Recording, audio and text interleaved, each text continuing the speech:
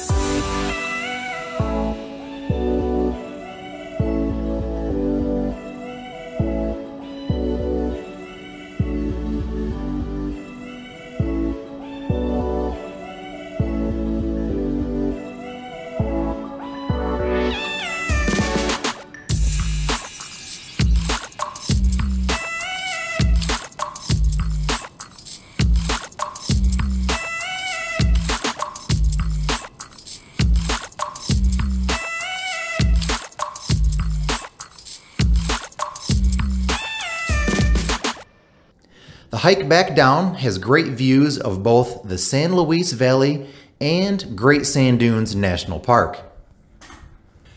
Anyway, that's all I've got for you today. Thanks for watching the Nash Potatoes Outdoor Show. My next video will be a hiking adventure towards Lake Como. Be sure to subscribe to my YouTube channel. We will see you next time.